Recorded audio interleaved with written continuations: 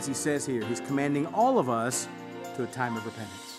To know that when we come before God, we need to ask for forgiveness for the things that we're aware of and the things that we might have forgotten.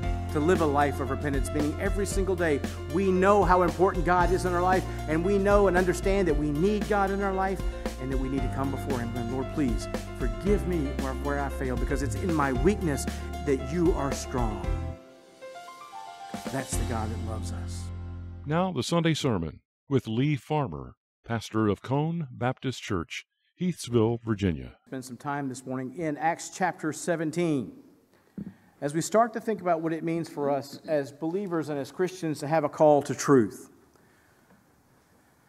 Now, let's talk. Nobody else is listening. It's just us, okay? Just us here in the room and a few people at home.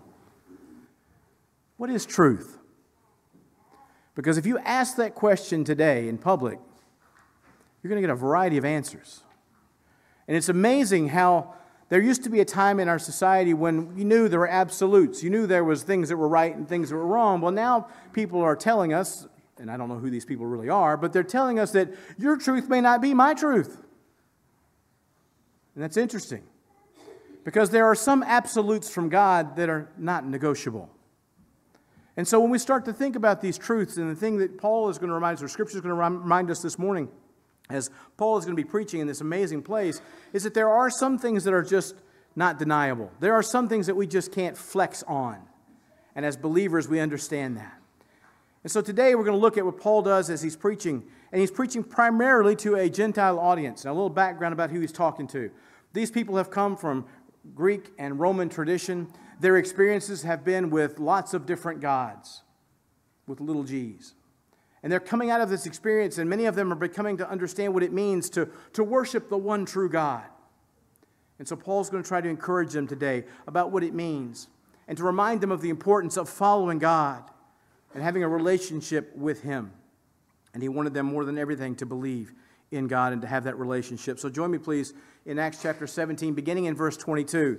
Paul is at an amazing place, Areopagus, a place that was used for public gatherings and for almost like a theater time, or places where it took place where important meetings would happen or important concerts of the day would take place. And here he is. So Paul stood there in the meeting of the Areopagus and said, "People of Athens, I see that in every way you are very religious. For as I walked around and looked carefully at your objects of worship, I even found an altar with an inscription, 'To an unknown God.' So, you're ignorant of the very thing you worship. And that's what I'm going to proclaim to you." Here's what Paul's saying. As he walks into Athens and he begins to see all these incredible statues and idols of worship, he wants to remind them that these are not the things that you should worship. And he even realized that they were sort of covering their bases because maybe they couldn't remember every god's name. So they just to be sure, they're going to say, "Hey, so we don't miss anybody, let's run over here and put up a statue to whoever. We'll just say it's to the unknown God, and that way all of our bases are covered." And Paul's reminding them that that's not right. And what he wants to assure them of today is that there is a true God, and that we need to make sure we know who that true God is. Now, for us in society today, one of the things that we have to be so careful of is this. There are true God, there are one true God that we worship, but how often in life do we have little gods that pop up? Little things in our life that we sort of unofficially worship or unofficially put above our relationship with God. Verse 24. "The God who made the world and everything in it is the Lord of heaven and earth. He doesn't live in temples built by human hands. And He's not served by human hands as if He needed anything. Rather, He Himself gives everyone life and breath and everything else." So what he's saying to these folks that have built all these incredible altars to false gods is God doesn't dwell in these places. And God doesn't, and this is the one I love, you've heard me say this a lot, God doesn't need us. And sometimes that hurts, doesn't it? I tell my wife every day how much she needs me, and she rolls her eyes in the back of her head. God doesn't need us, but He desires us. And He wants to have a relationship with us. And it's not about the altars and the statues that were built. What he's saying is, look, God is not dwelling in these structures. God's dwelling in our presence. And he doesn't need our human hands, but he desires to have a relationship with us. And when we have this relationship with us, then Scripture says he gives us life, he gives us breath, and he gives us everything else. That's the God he wants them to understand. It's not in the structures or in the statues. The God that he wants them to understand can be in our presence and in our hearts through a personal relationship. So Paul is taking them back to the basics. And he's going to do so by going back to the creation of time, reminding them that this is the God that created everything. All the stars, all the planets that are all their places. This is the God who is desiring, the God of creation is desiring to have a relationship with you. Verse 26, for one man he made of all the nations, that they should inhabit the whole earth. And he marked out their appointed times in history and the boundaries of their lands. Basically, he's laying a history lesson here, going all the way back to Adam and Eve. From the creation, he put in place man. And he put in place men for places for them to dwell, and locations, and countries, and nations for them to dwell in, places for them to serve God. And he recognizes that. He's sort of giving them the early organizational chart for you people who are in business. It starts here and it branches out to here. And this is all the things that God put into place, from the creation of human life to the location of where we are, and even to the struggles that we often face. Verse 27, God did this so that they would seek him and perhaps reach out for him and find him. Though, and I love this part, he's not far from any of us. I don't know about you in your personal faith journey this morning, but have there ever been times in your life when you've wondered how far away God was? I have. Let's be honest this morning. Have there been struggles in your life and you've wondered where God was? And you wondered how far away he was? Paul says he's not that far. He's not that far from us. He reminds us of that. He reminds us that as the nation spread, as people spread, God was still in their presence. And God's mercy has been around us ever since the creation of human life. Verse 28, for in him we live and move and have being. And some of our own poets have said we are his offspring. What he's saying is some of our own Greek philosophers and our own Greek people have said even God is the God of God. Even the one true God is the one who created us for this purpose. And yes, we are his descendants. We are his offspring. And we find that through a relationship with him. Verse 29, since we are God's offspring, then we should not think that the divine being is like gold or silver or stone, an image that's made by human hands or human design and skill. Here's what he's saying. If you are a creation of God, if you are part of God's family, then you don't need the statues and the structures. What you need is God.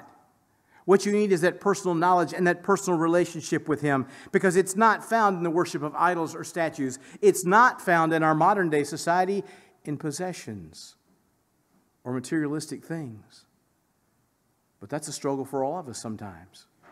Because in our society, and I love America, and I love what we stand for as a nation, I know we've got a lot of growing pains, and I know we've got some issues we need to work on, and I'm not denying that. But I'm patriotic, red, white, and blue all the way through. But I love God first. And I understand that that's where our devotion needs to be. And I know that we are a blessed nation, and we should not forget it. But I don't want to worship the possessions that I have. I want to worship God who loves me and has provided a way for me and for you through the sacrificial life of his own Son, who willingly gave everything for us to have that opportunity. Verse 30, in the past, God overlooked such ignorance, but he commands all people everywhere to repent. Paul's saying here, God's been patient with us as a people, and he's reminding them, the Gentile people that he's talking to, that you were not included in the original outpouring. It was to the Jewish people, to the Jewish nation. God came into his own. Jesus came into his own. As we know and we studied last week, he is that cornerstone that they rejected. But the second phase of his plan was to allow us to be adopted in and grafted in through faith and trust in Jesus Christ. And through that faith and trust, we get to be a part of God's plan. But, as he says here, he's commanding all of us to a time of repentance. To know that when we come before God, we need to ask for forgiveness for the things that we're aware of and the things that we might have forgotten. To live a life of repentance, meaning every single day we know how important God is in our life, and we know and understand that we need God in our life and that we need to come before Him and, Lord, please forgive me where I failed, because it's in my weakness that you are strong. Because that's the God that loves us. Verse 31, for He has set a day when He will judge the world with justice by the man He has appointed. He has given proof to this to everyone by raising Him from the dead. Jesus' life was living proof. His resurrection was factual proof of what God has in store for those of us who put our faith and trust in Him.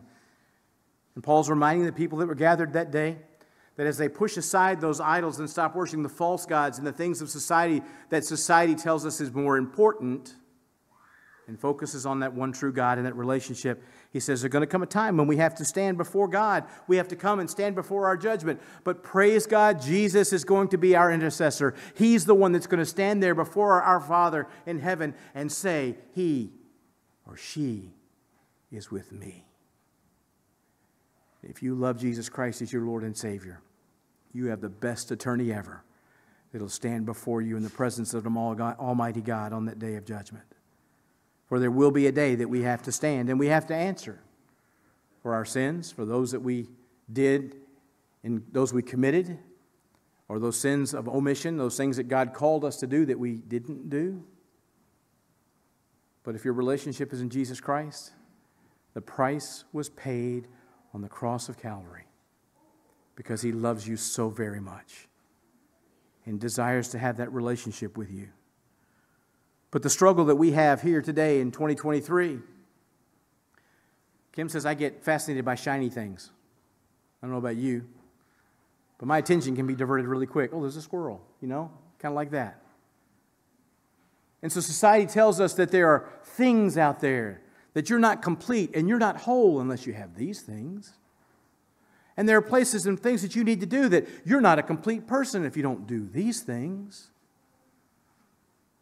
But Paul reminds us today that our joy of salvation is what we need, and that comes in being complete in our relationship with Jesus Christ.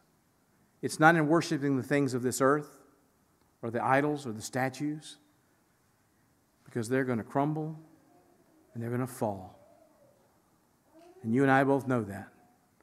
That brand new shiny car you bought, what's it going to look like in 10 or 15 years? Things crumble and fall, and they're destroyed. But the gift that God gives us is eternal, and it lasts forever. So our challenge today is to be sure that we're not placing idols in our path that distract us from our worship from God. That we make sure that our relationship with Him is on point, and it's the first thing we think about. To be sure that we're not allowing possessions or materialistic things in our life to take us away from walking in the light that He's called us to walk in. To be sure that our relationship with Him is not all about the structure and the statue, but in the relationship that we have in Him through His Son, Jesus Christ. He has called us to truth today. And believers, we have that opportunity to walk in the light of Christ through proclaiming Him as our Lord and Savior.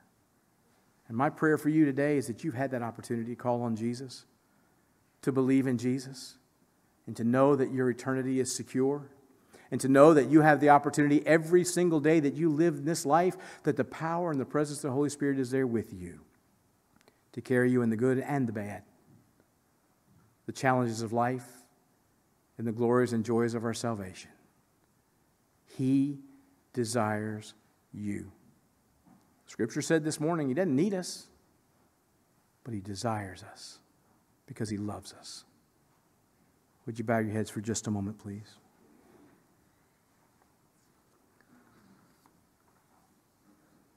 Paul preaching in this great historical place.